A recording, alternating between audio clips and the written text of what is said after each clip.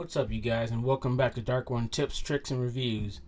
Today I got a little tip for you guys on I don't know if you have a lot of windows open, and things like you see down here. I have 6 things open, and you can have a lot more if you want. So, and you're tired of minimizing and bringing back up and crap like that. So here's a quick little tip on how to minimize all of your programs or apps that are full screen, and it may even work if they're not full screen.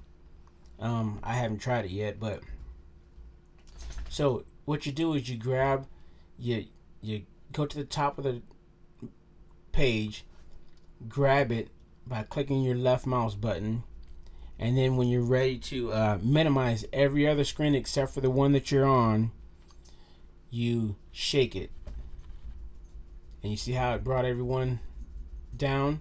So then when you're ready to bring this one back to full screen, you just take it to the top of the screen and release. Now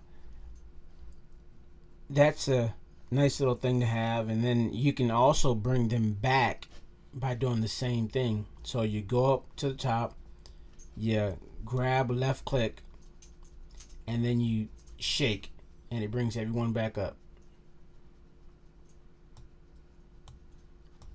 So